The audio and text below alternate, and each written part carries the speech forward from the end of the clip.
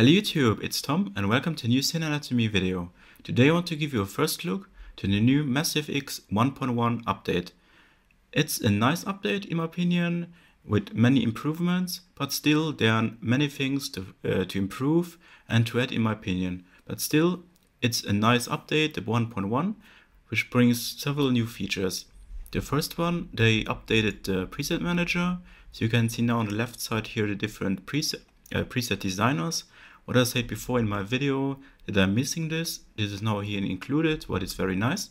So you can take here the different from the different sound designers, and you can also now tag your favorite presets. It doesn't work at my computer, I don't know, it's now a bug or so, let's see. But also you can choose them from the different categories like bass, brass, drums, flute and more. So the preset manager has been updated and it's quite good to see, but I think there are still improvements to do. So let's see if they will do it in the future. Then we get also some new presets. So there are now 60 or even more new presets included. You will see this on the end of the video. I will play some of these presets. One other big improvement, we get some new skins.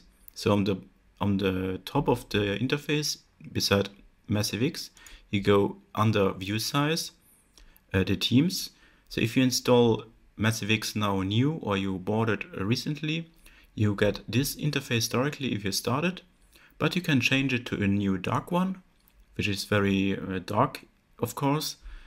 Not perfectly for myself, but it's, I think, a good alternative if you work in the night and you want to have it very dark. So that's nice. Then you have also a very light, and that's super light, so but still nice. Then we have also now new flat modes, and the flat modes are according to native instruments, they consume less CPU, so it's better on processing. And for older computers or not so powerful computers, it's nice to have this. And I really like this new interface here because they are very simple and they are not so overflooded with colors. So that's nice to see. Then we have also a flat dark. And we have also a flat light. And all three flat designs I really like here because they are a bit different and less oriented to a reactor instrument design. So nice done here. One other thing I noticed in my video before, what I'm missing and what is essential for Synthesizer in 2019 are the visuals for the envelopes. And in 1.1 of the new update of Massive X, it's now finally included. So finally, because it was not included, and I asked myself why a developer release a synthesizer in 1.0 without this major feature, which is very normal in a synthesizer of 2019. But now if you take the sound here, for example, if you turn now here attack, you will see the attack will change also visually.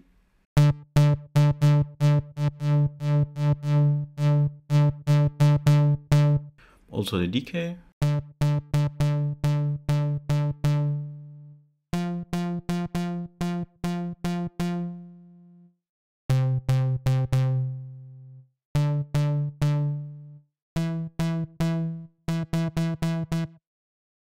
In my opinion, this is an important new feature for Massive X that makes it more usable and easy to use, and you can finally see how the envelope is set up. And of course, we should ask native instruments why they include this in Massive 1.0. But still, I'm happy to see that the envelopes have now visuals, what makes the complete process more easy. Last but not least, Massive X 1.1 features also many new presets, so let's check out some of these new presets.